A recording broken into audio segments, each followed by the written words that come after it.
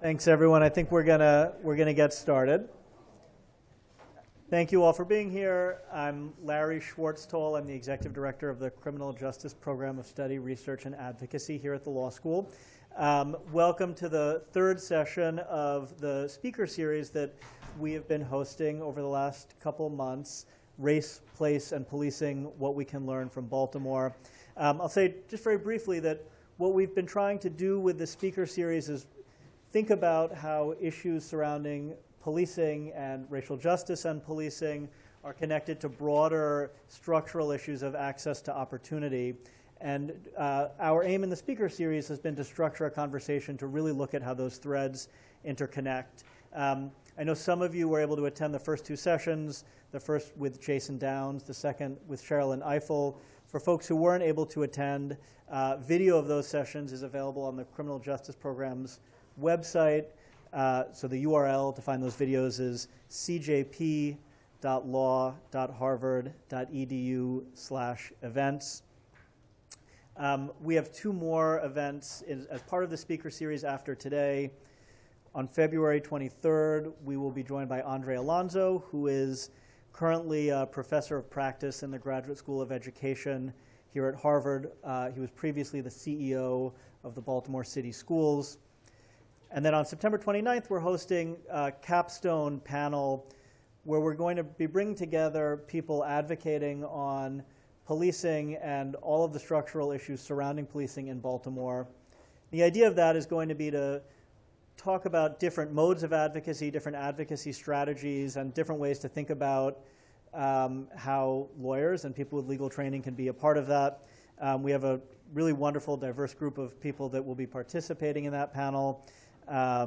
Sonia Kumar, who's an ACLU lawyer, Tawanda Jones and Davon Love, who are community leaders and activists in Baltimore, Natalie Finnegar from the Public Defender's Office, State Delegate Alonzo Washington, and Douglas Colbert, who's a professor at the University of Maryland.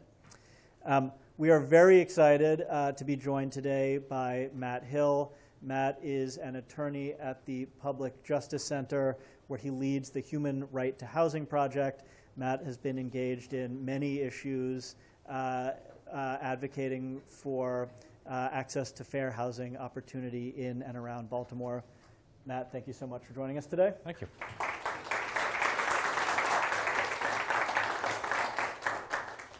So thank you for having me. So I think I just want to start off with an image that's not on the PowerPoint. But if you read Ta-Nehisi Coates' book, The Beautiful Struggle, you'll see this image, and it just came to my mind when I was thinking about this issue of housing and policing. And it's the one where he talks about growing up and being in middle school and wanting to go to school every day, and how trying to get to school was just a minefield. It was a minefield of gangs and drugs and blight, and how he had to wait for his friends to come by his house and meet up with them in an exact moment so that he's never caught walking to school alone. His friends and he had to put on a really hard face. They had to be very tough. They couldn't show any weakness because literally, as he described it, showing weakness, being alone, meant you were going to, get at least beaten up, possibly put in even greater physical danger. And I remember myself in middle school, and I think, wow, middle school was incredibly hard. Just being in middle school and not having to deal with any of that stuff.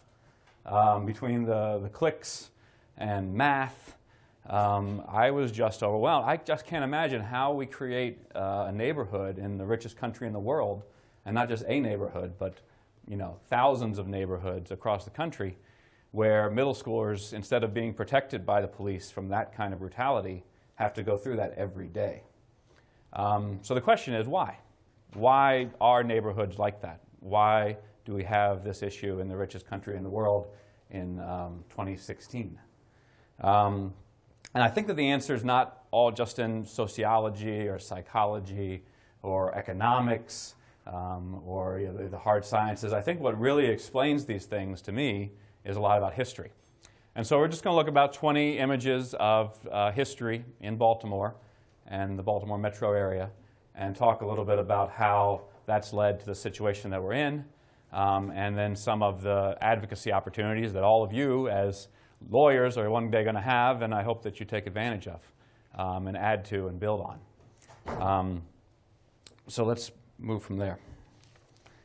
First, we're going to talk about, this is our roadmap. We're going to talk about de jure segregation, then forced displacement, plunder, and then again the advocacy opportunities.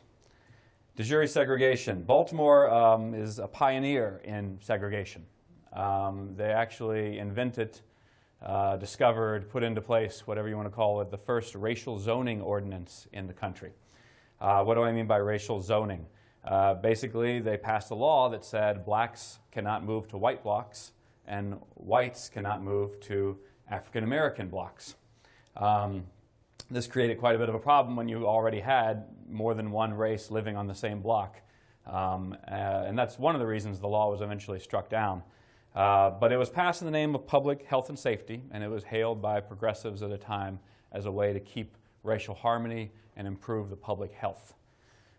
It was challenged. Baltimore's also had one of the most active African-American organizing presences in the country. The first local chapter of the NAACP was actually in Baltimore.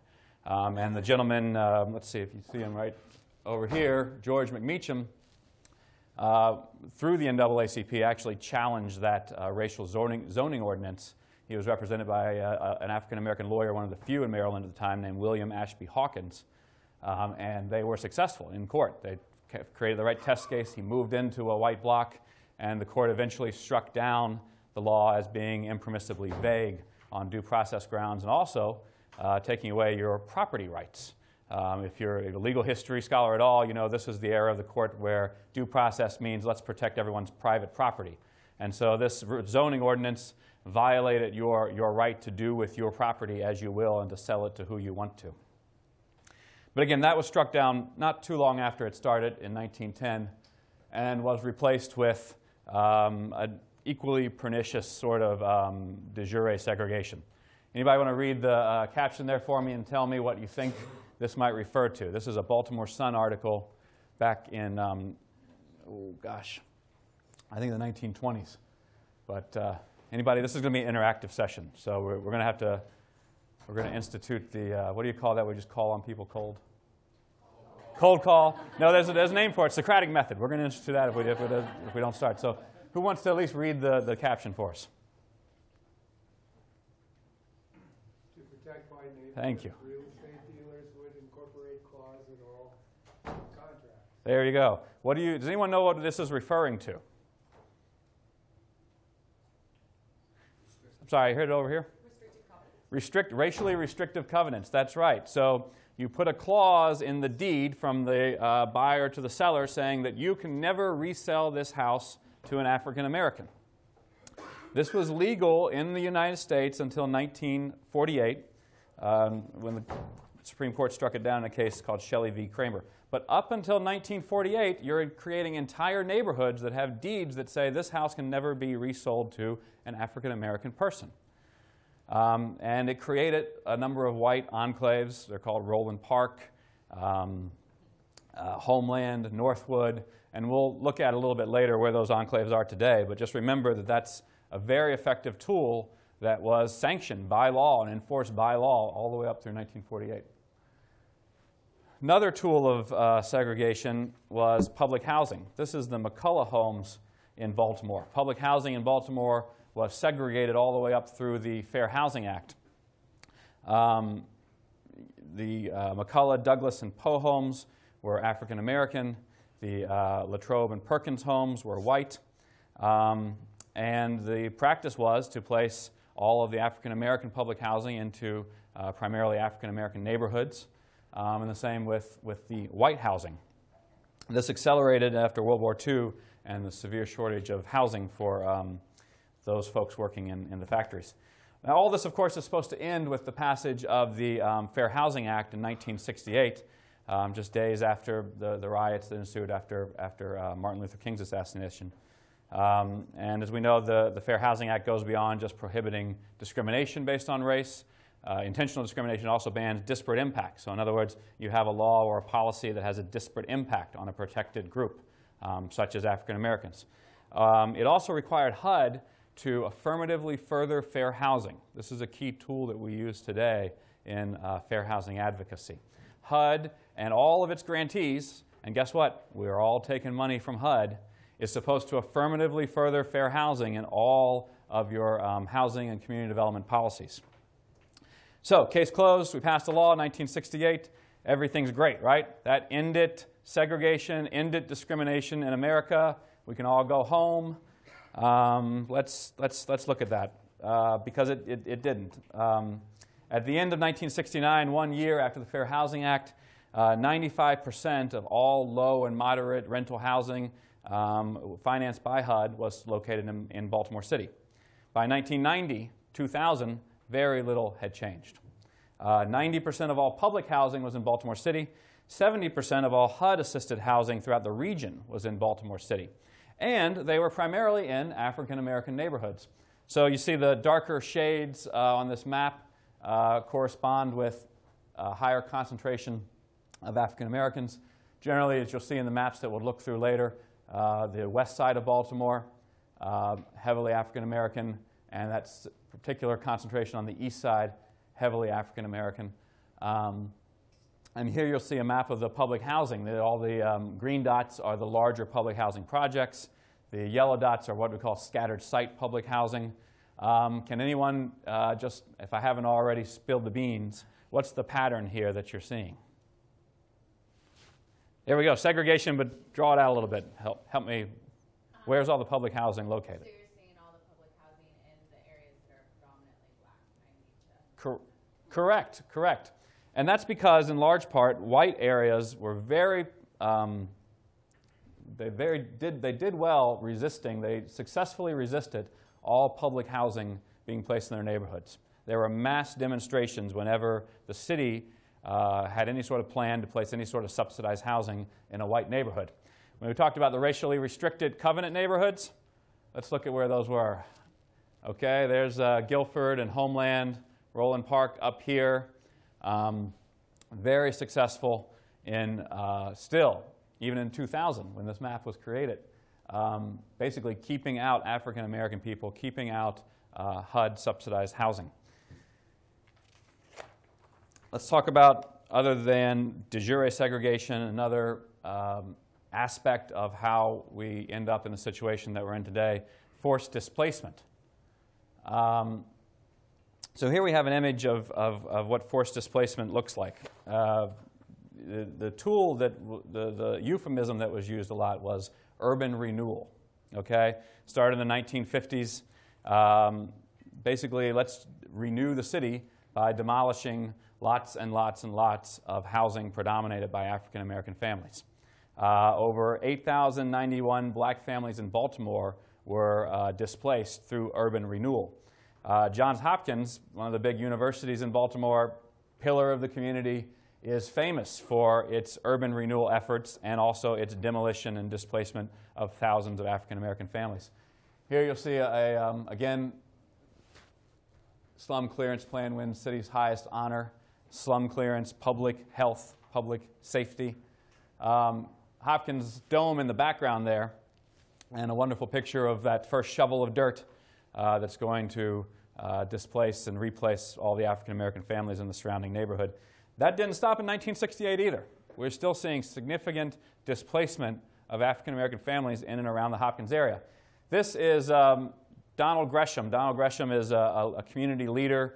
I know Donald is a great guy, of the area around Hopkins called Middle East. And he was really a driving, organizing force in stopping what's called the East Baltimore Development Initiative. And this gentleman right here is the executive director of the East Baltimore, he was the executive director of the East Baltimore Development Initiative. What does this image sort of tell you? It's actually used quite frequently in Baltimore when you're looking to describe the EBDI development. Anybody? White domination and telling African American folks what they're going to do. And that's kind of how EBDI went. There was some community input, lots of community input sessions, the kind where you go and they've already drawn up the plans and they listen to you, but not really, because they're going to do whatever they want to do. 750 families were displaced so far by EBDI, and very little replacement housing for those folks. What was put in place when you do this slum clearance, when you do the urban renewal? What ends up being put in the demolished sites? Anybody know? Oh, come on, this is Harvard. I'm from Baltimore. Parking lots? Parking lots? Yes, parking lots. That's good. Parking lots for what? For commuting people from outside the city. Roads, yes. Okay, roads and public housing. Let's just look at a map of Baltimore, downtown Baltimore. Here's the, how many of you guys have been to Baltimore before? Okay, cool. So how many of you guys have been to the harbor in Baltimore before? Everybody's been in the Inner Harbor, right? You can kind of see the Inner Harbor right here. This is 1959. There's the Inner Harbor. Not really that big a deal. You can't see any of the big power plant. I know that the karaoke bar you went to is not visible in 1959, but it's all neighborhoods, right? After urban renewal, this is what Baltimore looks like. 2010, there's the harbor again. There's the nice clean walkways and everything in 2010. And as this gentleman pointed out, what's the biggest noticeable difference? Roads. Roads are a great way to, if you want to separate, downtown from the rest of the city, if you want to displace people, roads are a great way to do it. One particular road that we talk about in Baltimore a lot is this one right here. It's this huge, at this point, it looks like a 4-lane sort of interstate, 6-lane interstate highway. We call it the road to nowhere. Alaska has the bridge to nowhere. We've got our road to nowhere. Because back in the 70s, they started the road to nowhere with the idea that the road was going to bisect the city and split off down to 95. If you've ever been to Baltimore, you know that 95 doesn't go through Baltimore City. 95, the big interstate, right? The idea was that this is going to go east to west through Baltimore City, through downtown, and out the southeast corridor of Baltimore City. Now, when you went to Baltimore City, did you go to Fells Point and Canton? How many of you went to Fells Point or Canton? Anybody? Okay, a few points, yeah. Those are the primarily white, used to be working class neighborhoods of Baltimore City. And when the road to nowhere, which displaced 1,000 people in West Baltimore, and by 1,000 people I mean 1,000 African American families, was to head to southeast Baltimore, white people had a revolution. They said, no, we're not going to take it. We're not going to let you bisect our communities with a giant road like that. Senator Barbara Mikulski actually led the fight against the highway to nowhere in southeast Baltimore, in Fells Point and Canton.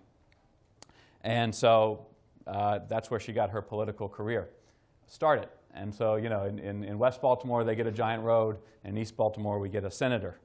The point is that, if you're looking to divide, this is still a very African-American dominated area of West Baltimore. Divide it by another 4-lane road. Actually, it's a 6-lane road. You can't really see it here. What do you name the big, giant 6-lane roads that divide downtown from the African-American neighborhood? In every city, just about. MLK Boy, yeah, there we go. So we used Dr. King's name to create a highway that is actually used to separate, poor African-American West Baltimore from the rest of downtown. Now, we need to think, I think, a little bit about who these roads benefited. Who's going to benefit from the roads and the displacement that we're talking about? That's right, white people living in Baltimore County. No one said it, but you were all thinking it. You're right. That's exactly right. And the county did everything it could to stop African Americans from following in those footsteps of whites getting to Baltimore County. So what did it do? First, exclusionary zoning. This little community here in the southeast corner of Baltimore County called Turner Station. The government built a lot of public housing and other housing for African Americans during World War II to house factory workers. The war ended, and then suddenly Baltimore County was like, oh crap, there's a lot of black people living here in pristine white Baltimore County. What are we going to do about it? How many of you guys have heard of exclusionary zoning? All right, a lot of hands up. Great. So what's exclusionary zoning means? What does it mean in this context? What do you think? What do you do when you've got a residential area like this at Turner Station and you don't want that area to get any bigger? Oh, come on, you all raised your hands. There we go, sir. There's the bravery. Restrict multifamily housing, restrict any residential housing, right? So Turner Stations actually was rezoned, the area around it to rezone to commercial and industrial so that you couldn't build any more housing around Turner Station. And that's why you see it's an island of African Americans. It remains that way in 1980. It actually decreases in 1980. And still in 2000, it's an island of African Americans in Baltimore County. The county rejected all public housing. This is one of the largest, what we call an entitlement jurisdiction in the country, to reject all public housing. They didn't build any. They said, no, we don't want the federal government's money to house our neediest citizens. We're going to reject all public housing. There's basically a very powerful movement, just like that Senator Mikulski led, to keep out any sort of vouchers or other publicly subsidized housing from Baltimore County for years. There was a program called Move to Opportunity in the early 90s that was to take folks from the city with vouchers and move them out to opportunity areas in the county. Primarily folks on the east side of the county in the Dundalk, Essex, Rosedale area. They weren't even trying to move folks there, but those people in that neighborhood in particular became so incensed by the idea that you were going to take folks with vouchers from the city and move them to the county that they rose up in mass revolt, and the program was basically canned. It just went forward, but it was significantly changed. The one pattern you can see here, and if you read Antero Piatilla's book about Baltimore segregation, is where the county couldn't exclude African Americans. African Americans did migrate in the pattern of Jewish migration. So you saw a lot of folks of Jewish descent moving into West Baltimore, into the Woodlawn, Pikesville area, and as they moved further out, African Americans moved behind them. And so the county channeled development of developments for African Americans in that direction. How else? Other zoning issues. On your left, you'll see the URDL, the Urban-Rural Demarcation Line. This was passed in 1967 in Baltimore County, and it restricts any sort of multifamily or townhouse development to the area covered in the URDL. Now, this was, marketed as smart growth. Let's not have suburban sprawl, and let's preserve our rural economy and our agriculture. Well, I can tell you right now, there's no farms in this part of Baltimore County. This is McMansion Town, okay? There's no reason you shouldn't be able to have multifamily development. The URDL also shrank. You see an article there on the right, apartments limited at Honeygo. You actually see a shrinking of the URDL when folks don't want any more multifamily housing in their particular neighborhood. And Honeygo is right here, right next to I-95. Great access to transportation, great access to good schools. And instead, over time, the county has shrunk the URDL to prevent any multifamily in those areas. So, put on your thinking caps. Why is that a problem from a fair housing perspective? You may not have taken a fair housing class in your life, but intuitively, what's the problem with shrinking multifamily townhome development to this particular area in the URDL? Man, everyone told me Harvard Law was brave, that you guys were on the cutting edge and ready to go, and nothing. Wow, okay.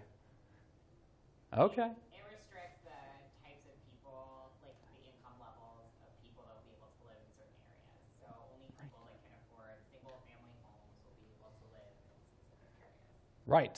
And but how does that have? You're absolutely right. How does that have a fair housing implication? Because if you are restricting people at a certain income level to multifamily homes only in less developed areas with worse schools, worse access to public transportation, and you're forcing them to live in an area that's they're forced to live in an area that's just less access to opportunity. Okay. And so what do you think, given the history of segregation we've already talked about, you've talked about with other speakers before me, African Americans at this time, are they have more income or less income than white people? Less income. less income. So not allowing multifamily dwelling building and townhouses is going to have a disparate impact on African American families who can't afford the McMansions and the other single-family housing in the rest of the county. Baltimore County also very effectively directed all of its subsidized housing into primarily African American and very low-income communities.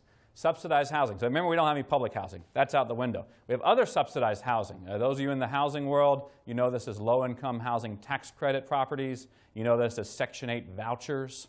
Okay? This map represents every census tract you see there outlined in red is a racially impacted or an area of minority concentration census tract. Again, on the west side, and then a few isolated tracts. There's poor old Turner Station on the east side.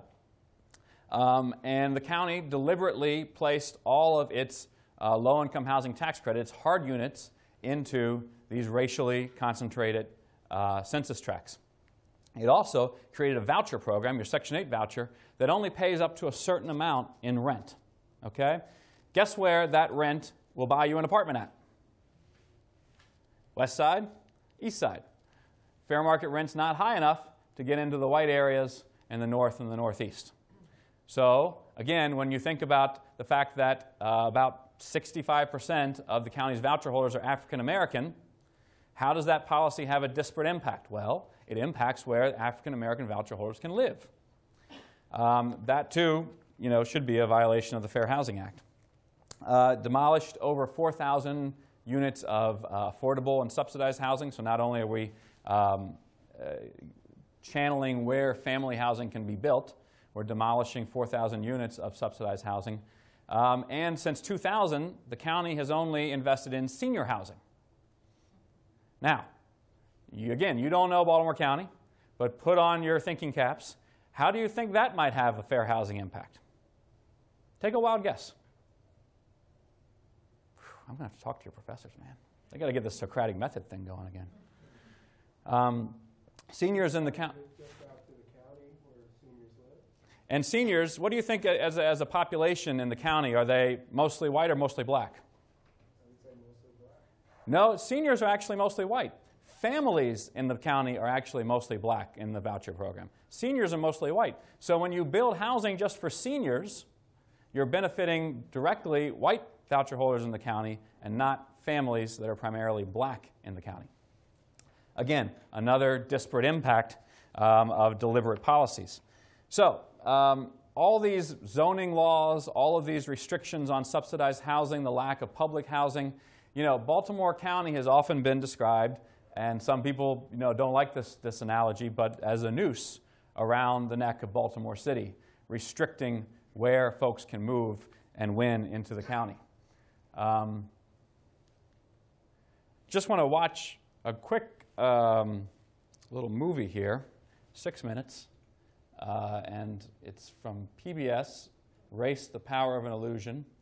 And if you ever have a chance, you should really watch the entire thing because it's just the best explanation of segregation in America that I've seen. Turn it up a little bit. It was a time when hundreds of thousands of GIs came home ready to start families, but had no place to live. In the 1930s, the federal government created the Federal Housing Administration, whose job it was to provide loans, or the backing for loans, to average Americans so they could purchase a home. Federal programs and banks sank millions into the home construction industry. Their message to veterans: you can afford a new home. Buy a new home now. Tax dollars helped make the single-family home a mass-produced consumer item. The American dream had a new name: suburbia.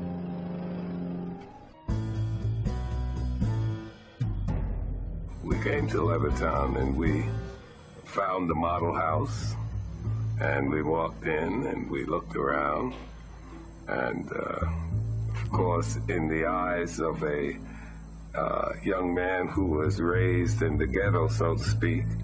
It was an interesting experience, an interesting lifestyle, seeing all the new modern conveniences. Very fascinating. Eugene Burnett came home with almost 1 million other black GIs. They had fought for the country in segregated ranks. They returned hoping for equality and the American dream. For many, that dream was a new home for little money down and some of the easiest credit terms in history. I went up to the salesman. We're interested in your home. We're interested in buying one. And what is the procedure? Is there an application to be filled out? So forth. So he looked at me, looked around, and he said to me, he says, listen, it's not me, but the owners of this development have not as yet decided to sell these homes to Negroes. The FHA underwriters warned that the presence of even 1 or 2 non-white families could undermine real estate values in the new suburbs. These government guidelines were widely adopted by private industry. Race had long played a role in local real estate practices.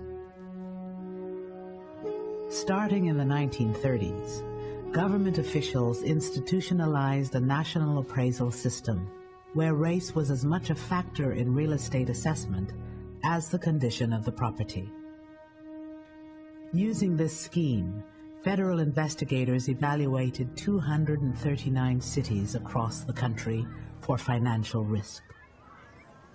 So that those communities that were all white, suburban, and far away from minority areas, they received the highest rating, and that was the color green. Those communities that were all minority or in the process of changing, they got the lowest rating, and the color red. They were redlined. As a consequence, most of the mortgages went to suburbanizing America, and it suburbanized it racially. As homes in white communities appreciated in value, the net worth of these white families grew. For most non-white families who stayed in urban neighborhoods, the housing market open to them in the 50s and 60s was largely a rental market. You don't gain equity by paying rent. Where one's family lives in America is not just a matter of taste and preference. You have the issue of housing and wealth.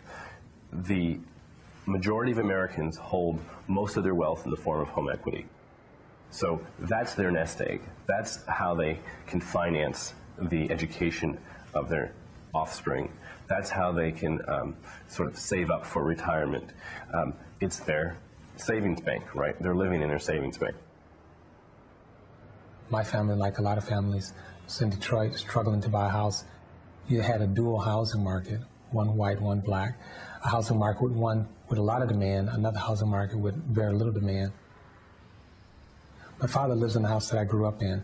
The house today, 5-bedroom house, is worth about $20,000. That same house bought in the suburbs would be worth today about $320,000. So whites moving to the suburb were being subsidized in the accumulation of wealth, while blacks were being divested. And these were public policy decisions in which, on one hand, people were given access to property, given title, and subsequently wealth, and on another hand, where people were not given access to property, did not generate wealth, and did not generate the kind of opportunity for the next generation.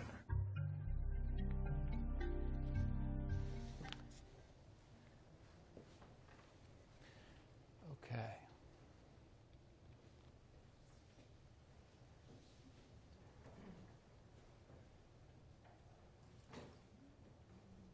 Oops.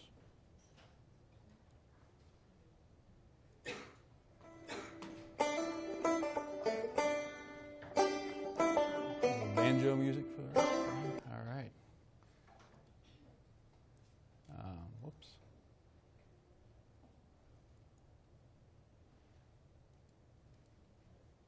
I don't know how we got off track there, but.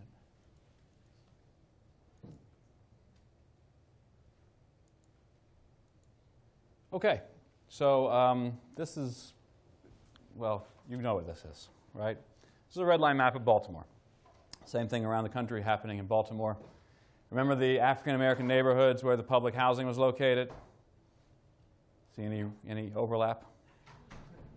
Racially restricted covenant neighborhoods up here, over here.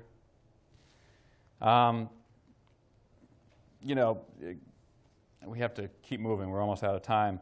But I just want to emphasize the one point that I think gets lost a lot is that when whites left, property values plummeted because it's a market. It operates on supply and demand. If whites are 80% of the market, suddenly they've all left because you have blockbusting realtors saying, hey, you better sell your house now because once the first black family moves in, your house is going to tank. They moved. And we built a lot of great roads for them to move out on.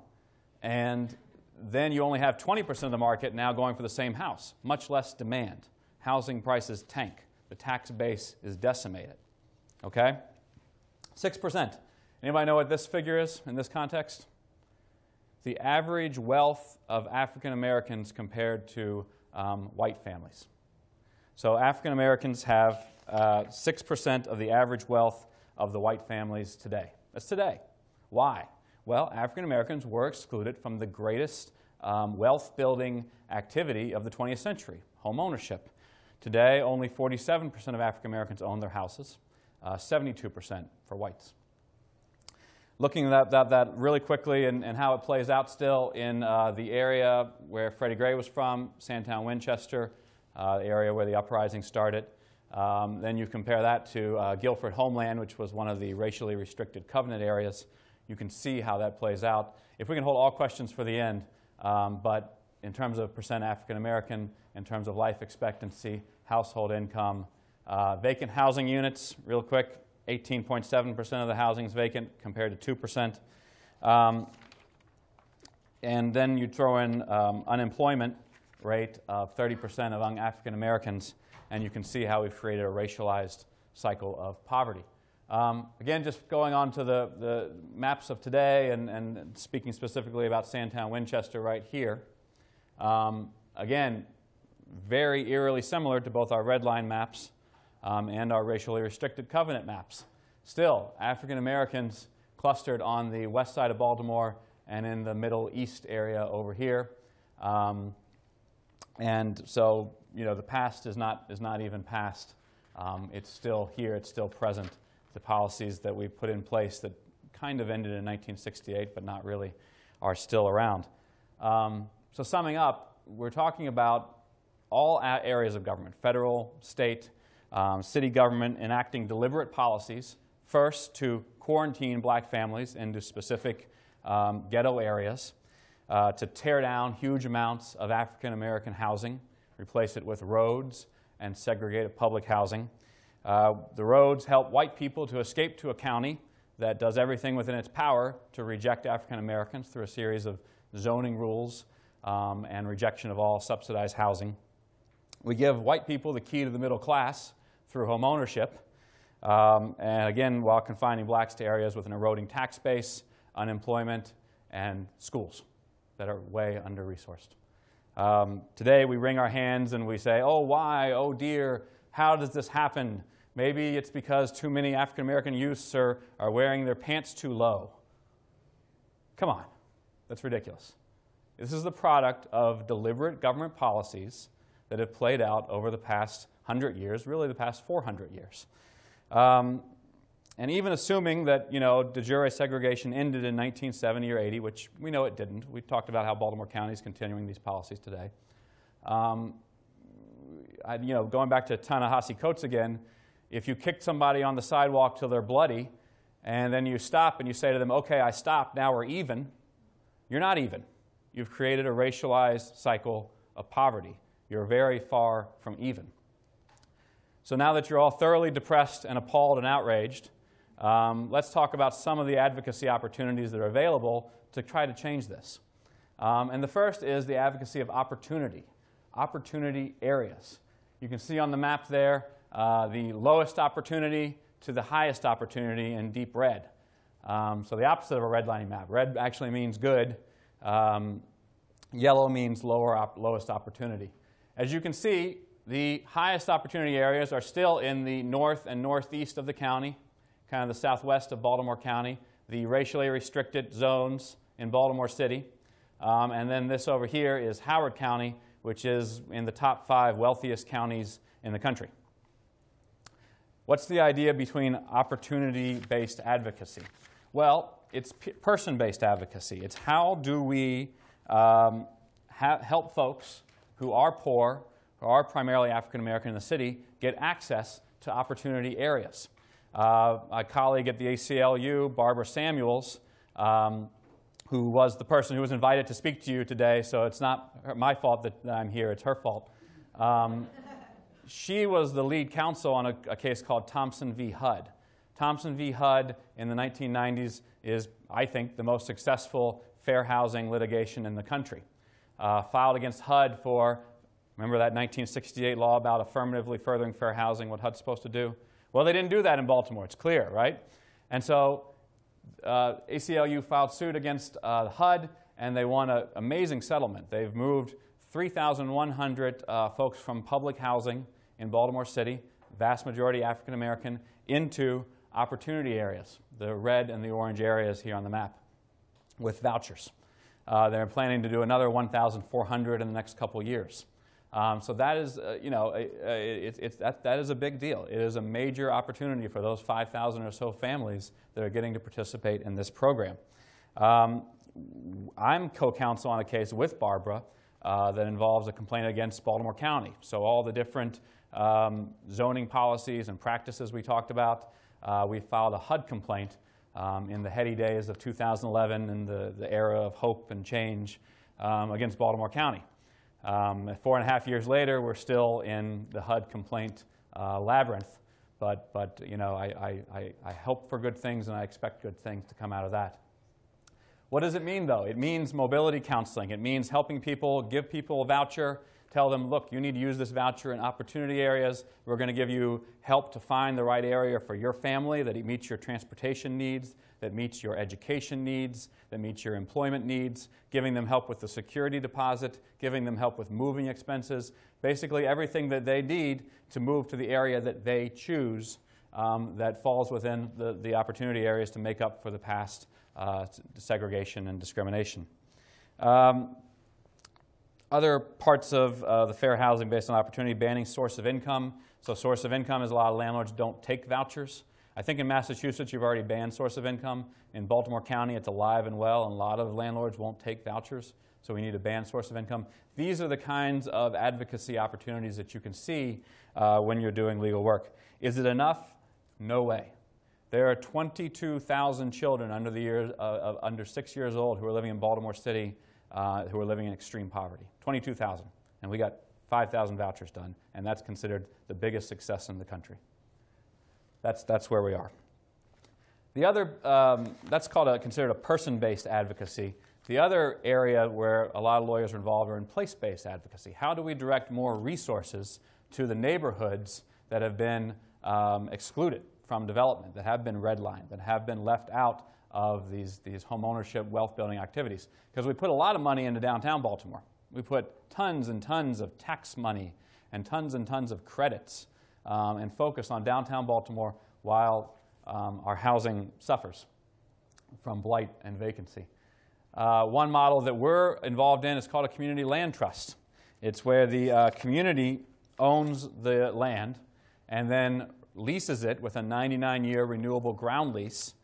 You have in Boston, Dudley Street Neighborhood Initiative, if you're interested in this model. Fantastic model for how a community land trust should work, because it the community land trust is run by the community. The board is comprised of community residents, neighborhood residents, public policy officials who can plan in a democratic way for what kind of housing we need and what kind of rec centers we need and what kind of educational opportunities we need, and then implement that in a way that the community always owns the land and can use the restrictions in the 99-year lease to control who has access. So for instance, you sell the home to somebody at 30% of area median income, let's say $30,000. When they sell it, they have to resell it to someone who makes $30,000. So you create permanently affordable housing.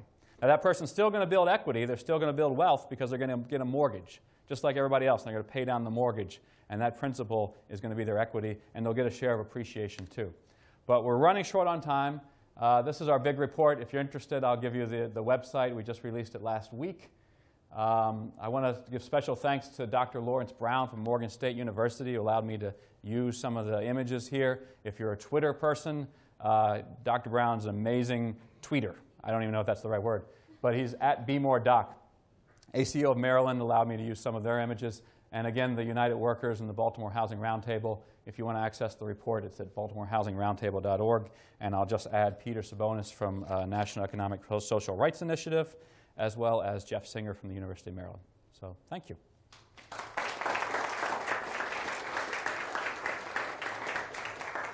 think we've got about 10 minutes for questions. If Sure. That's okay with you, Matt? Yeah. We have a microphone for questions. Hi. Is this on? Okay, great. So I was curious about, so I'm actually from Baltimore County, and yeah, so there are people from Baltimore at Harvard. Nice.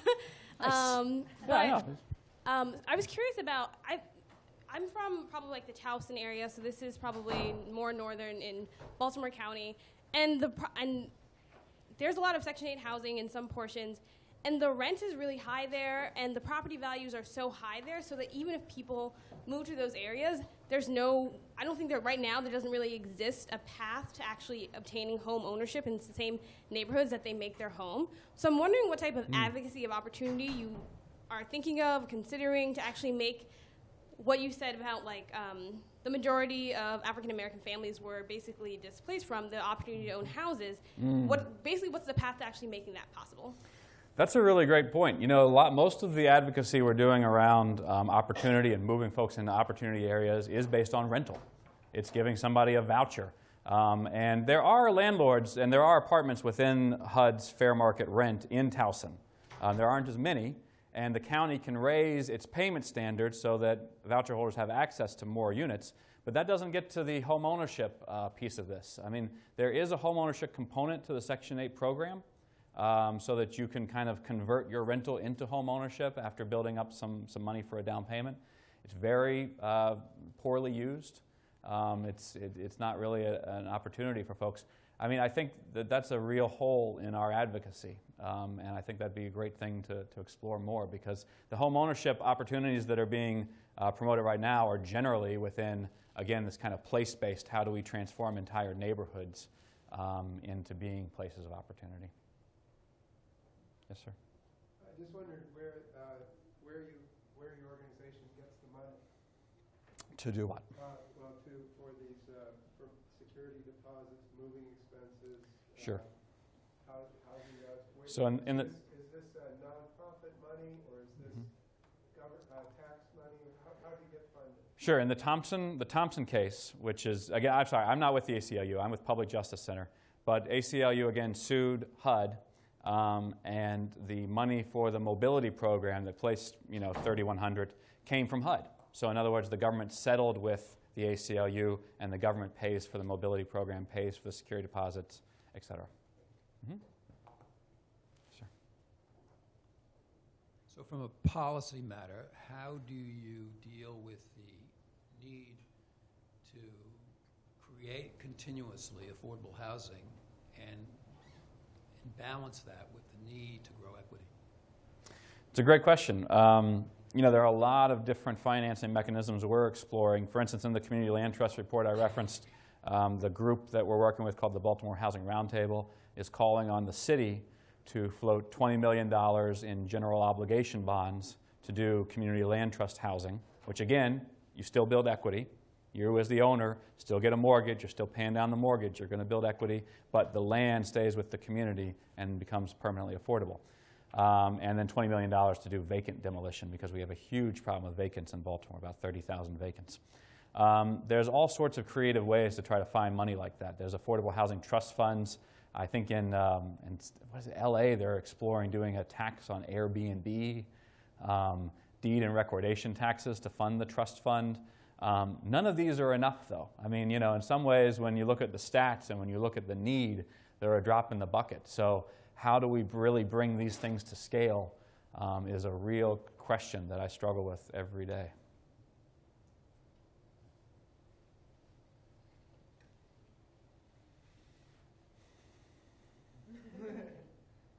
I have a question regarding some of the solutions you mentioned. Mm-hmm. So with regards to some of the solutions regarding home equity, are you confident that that would close the wealth gap? Because from my perspective, it seems like it might slow the exacerbation of the wealth gap, but it won't necessarily decrease the wealth gap itself, because these FHA policies that you've been talking about have been going on since the 30s. So a lot of these white families that have now moved to the suburbs, they've gotten such a head start, and their property values are so much higher relative to the property values in the programs you're talking about. Yep. So even if they appreciate, they won't appreciate to the same extent as properties in the suburbs, and that's just going to exacerbate the wealth gap. I mean, possibly. There is a movement back to the city, and I think Boston is, from what I'm told, really a great example of folks moving back, gentrifying the city, and now city values actually increasing far greater than suburban home values. So I don't know, to the extent that's true or not, but you tell me. You live in Boston, so how bad is it out there? I just moved here. Oh, okay. I've heard the rents are too damn high. Yes, they are. Okay, so that's definitely a problem. There's no magic silver bullet. You raise an important point. Are the inequities that we're facing so overwhelming that even these strategies are nothing? I don't know. I think they're the best strategies that we have right now, and the ones we're pursuing. I am not affiliated with any political party or candidate, but in some ways, we need a political revolution that's really going to direct the kind of wealth we're talking about to do these kinds of strategies. Yeah, I kind of have two questions. The first is, there does seem to be a bit more of awareness about these sorts of issues, particularly. I'm wondering, I don't know if you can say this, but kind of what you think of HUD under the new leadership, and whether you think that it's a willing partner, or you're just going to have to continue to push, because they're not going to really do anything unless budged. And kind of related to that, I wonder, I'm a law student. There are a lot of law students in here figuring out how best to change things like this. Do you think that kind of the more direct legal services route and impact litigation is more impactful than trying to reform, the policy and government system, or do you think there's one that's more impactful than the other? So first question, HUD. I think HUD's moving in the right direction. I think they're trying to support a lot of the opportunity-based advocacy that we're talking about when we talk about opportunity areas. I think that, I've been really impressed with some of the folks higher up at HUD, and when they're talking about where they want to go and what they want to do. It hasn't always translated into concrete action on the local level, and I think that's a matter of resources, I think, and focus, that HUD needs to bring in more resources and more focus to really translate what they want to do into a real concrete solution. In terms of what's more impactful, direct service or policy advocacy, I think you can do both. I think both are extremely important. I mean, I do both in my job. So I have individual clients, and I'm in red court just grinding out, these awful cases with landlords trying to pull the wool over and charge all these crazy illegal fees. And then I go into the General Assembly in Maryland sometimes and push for laws that try to address the practices I'm seeing on the ground. So I think you need both, because you can't be up there doing the policy advocacy without really knowing what's going on the ground. So everybody's got to be a part of that. We've got time for one more question.